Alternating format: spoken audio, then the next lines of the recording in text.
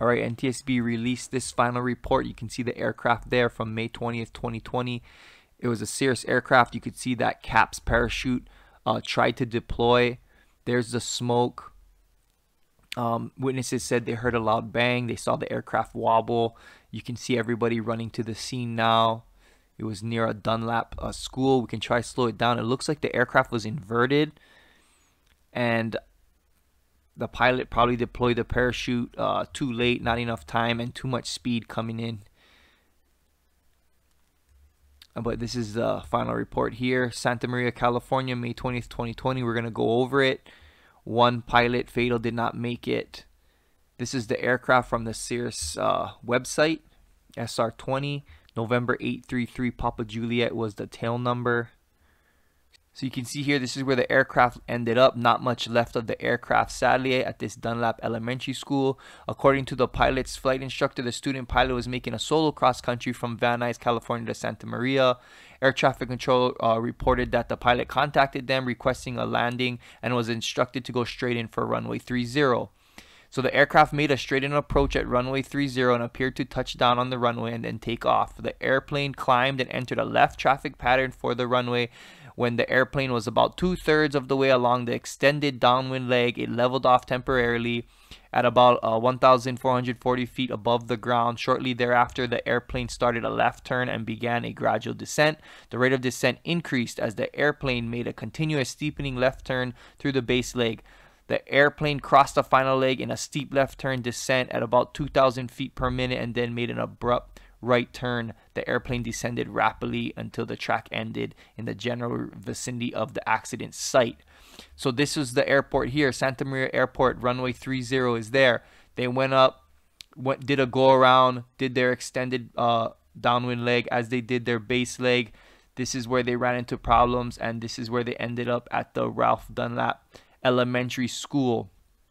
So looking at it, there was the basketball courts here, and then there's these kind of picnic tables here, and I believe this is right where the aircraft ended up.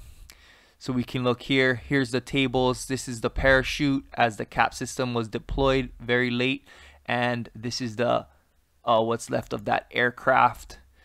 So firefighters are gonna get on scene. We're gonna try to get and respond to this thing and see, one, how many are on board. There was that one solo pilot.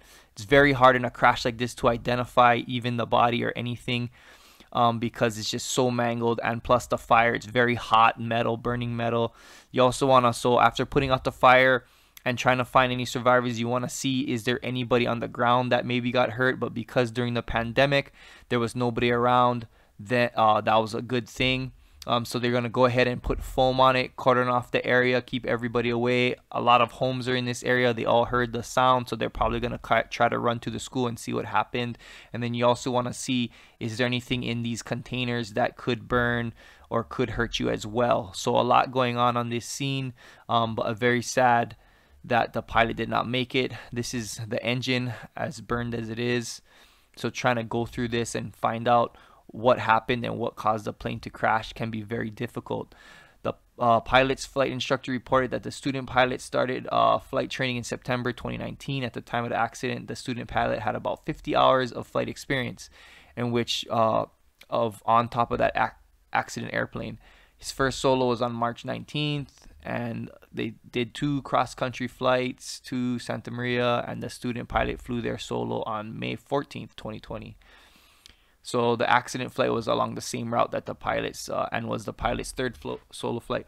So my question is how many hours on average do students need to do a sufficient and to be sufficient to fly solo? And then also, should a Cirrus require more hours than maybe a Cessna to go solo, or are all aircraft created equal?